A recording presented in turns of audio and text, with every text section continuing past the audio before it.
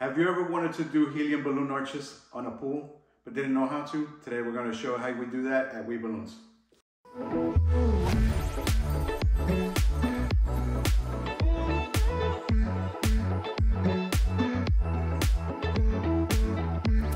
Welcome back, guys. Today we're going to show you how we made these helium arch balloons that we put over a pool that was about 20 feet wide. It was a very windy day, so that made it challenging, but nonetheless, as always, we always come through, we always do what we got to do, and it came out looking perfect. Some of you may have seen a reel that Alex posted on Instagram a couple of weeks ago, but today we're going to show you how we actually did it. On an install like this, where you want all the balloons to be the same size, you don't want to carry around more things than you really need. So what we're using is the table and the helium tank with the tape measure measured out at 28 inches or 71 centimeters to give us the exact same size for each balloon.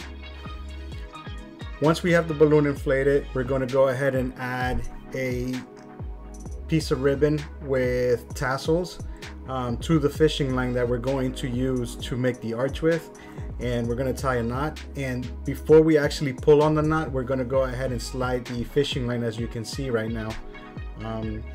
Again, we're going to be starting at the very end where one of the ends of the fishing line is attached to a weight, which I'm going to show you how to make here in a minute. You start all the way at the end, and that's why you see me pulling all this fishing line.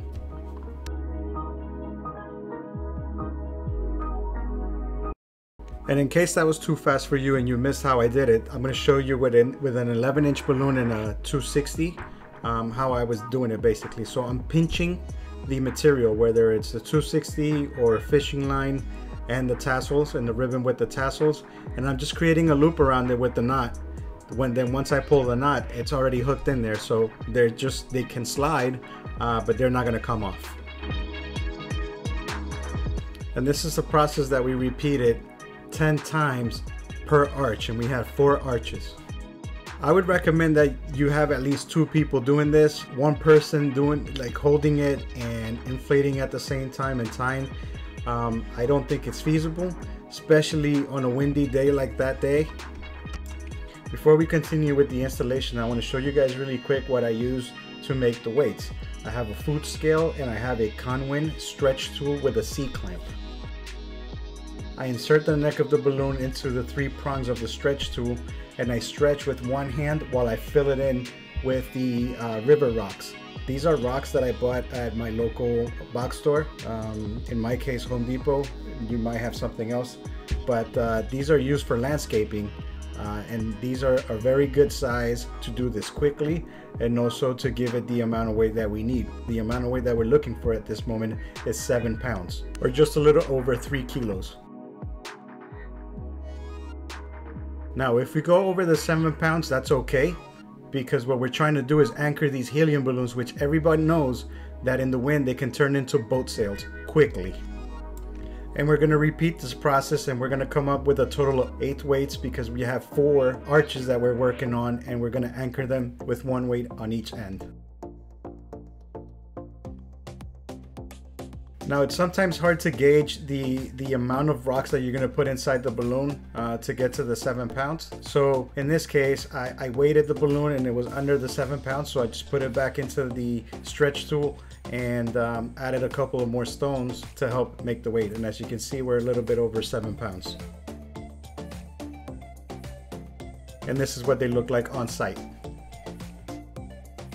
Now, it's also a good idea, I didn't show you this on the video, but it's also a good idea to pre-inflate the balloons to stretch them out a little bit more, because that way you'll be able to flatten these out as much as you can, because if you leave them rounded, the wind could actually move them around. So try to flatten them out as much as you can.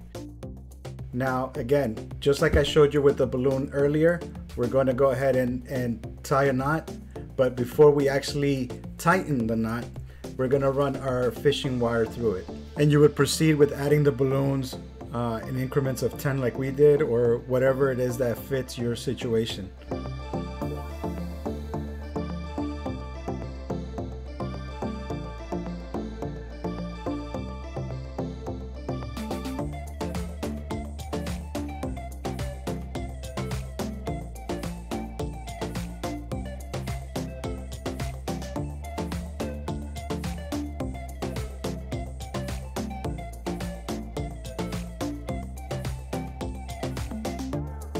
The client also wanted us to install a garland on this backdrop. Now the thing with this backdrop was that there wasn't anywhere that we can tie off the garland to. So what we do is we use water balloons, and this is how we do it. We tie them to the top part of the garland, and then we throw the water balloon over the backdrop, and it's holding it in place between the weight that it uses to pull it down and the ceiling. And because the balloons are touching the ceiling of the cabana, they won't fall.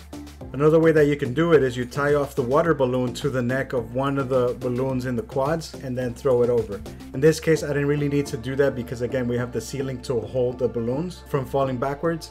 But if you didn't have the ceiling, or if the ceiling was higher, you want that balloon to hang over the pipe or over the backdrop.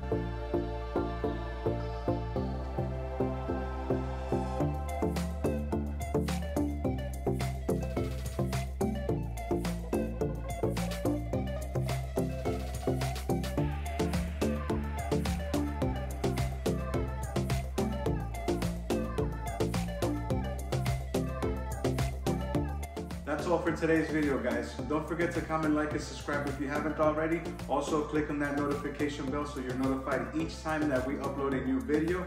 And also take a look at the description down below for any additional information that you may want or that you may like. Also, we have links in the description of the tools and some of the materials that we use that you may want to take advantage of. So, until next time, guys, peace.